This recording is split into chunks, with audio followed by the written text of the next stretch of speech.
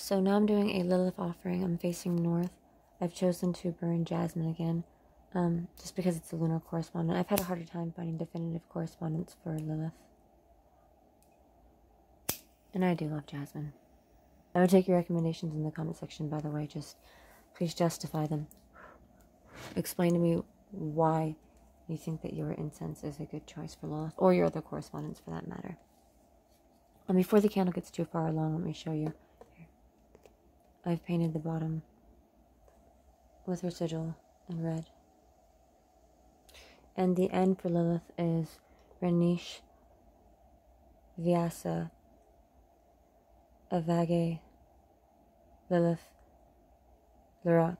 See, I used to say Renish Vyasa Avage Lilith Larak, but that was back when I used to say Avage Ayer Dantayan on call. But now that I say Avage Ayer Dantayan on call, I guess it makes sense to say Renish Vyasa Avage Lilith Larak. So anyway, I would take your recommendations for correspondence. Please explain why you use them or why you connect them with her. Thank you. Oh, let me see how many more I have here. 1 second. I cannot see. 2 more after this.